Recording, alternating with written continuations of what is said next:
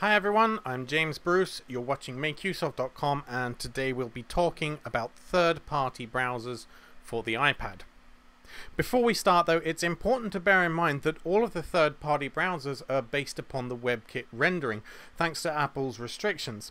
That is, they're essentially just layers on top of the Safari core.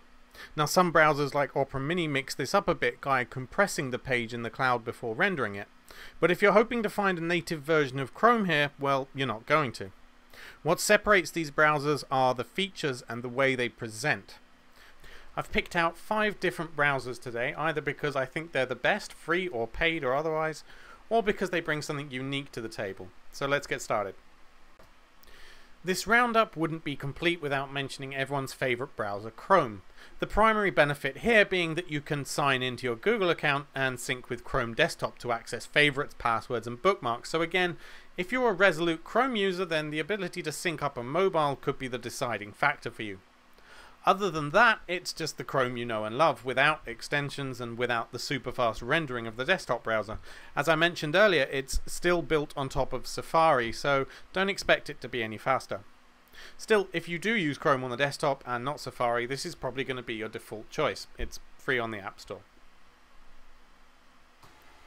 Opera Mini uses cloud servers to compress pages before sending them to your device, and generally speaking this does make the web browsing experience speedier, and it saves you significant amounts of bandwidth, perhaps 90% shaved off some original web page sizes.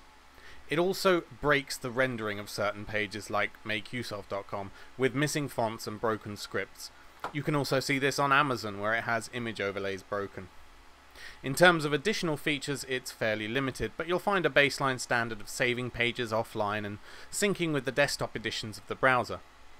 The search and URL bar are separate though, which may bug some users. For bandwidth-conscious users that don't mind a broken web experience sometimes and regularly need to use limited 3G connections, this may however be a trade-off worth making. Opera Mini is free. Puffin is the only browser to support Flash. Yes, you can get Flash on your iOS device. Here for instance, I'm running this stupid game where you tap to make a bird fly over obstacles. There's only one key to play. It's never going to catch on. However, I should note that when I was testing, the performance was terrible and the game unplayable with so much lag. The free version of the browser is ad supported, and Flash only works in off-peak hours between 8 AM and 4 PM. But you can buy the full version for $4, which works anytime. To facilitate gaming, it even features a virtual mouse and gamepad. Puffin uses cloud technology to compress pages and enable the Flash content, so you do actually get a noticeably faster browsing experience. However, I also noticed some screen tearing and visual artifacts.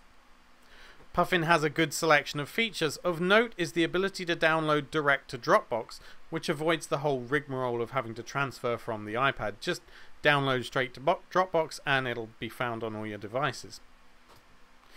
Puffin is at least unique, but unless you really need that Flash content, I wouldn't personally recommend it. There are better browsers on this list.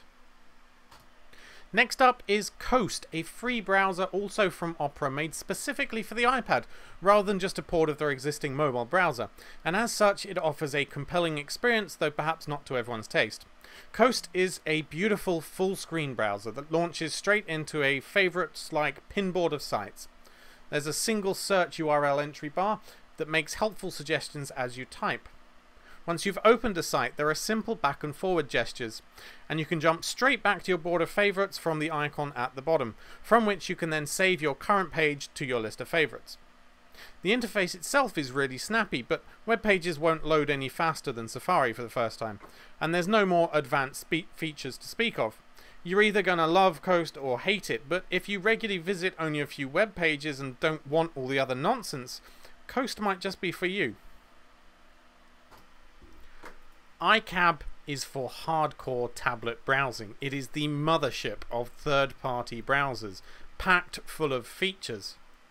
Superficially, their address bar looks a lot like Safari. It's really been done with iOS in mind, which is nice. It's probably easiest to just describe iCab as Safari on a lot of steroids. You can even add something to your Safari list from within iCab.